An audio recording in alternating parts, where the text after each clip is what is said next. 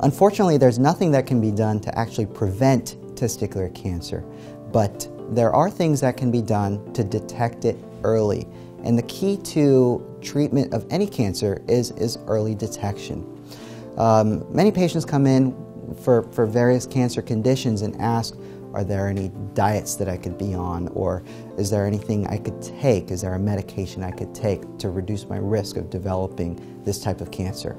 And as I mentioned, unfortunately for testicular cancer, there is not any of those things. We do know that there are several risk factors for developing it, and these include family history, as well as history of something called an undescended testicle, where the testicle did not descend all the way down into the scrotum at some point in the past.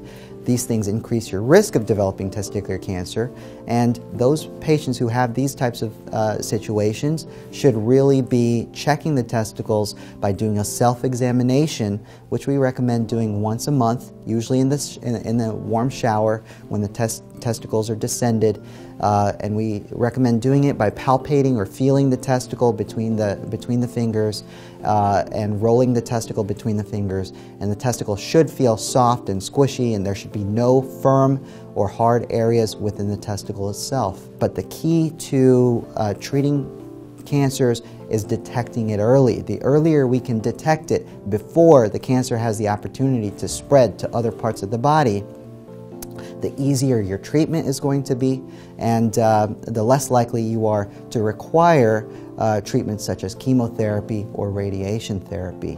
So though the cancer cannot be prevented, I think the key is to try to detect it early if possible.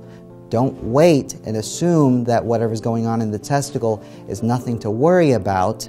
And I will tell you, I have seen patients who have come in with testicles this big, football size, because they were in denial.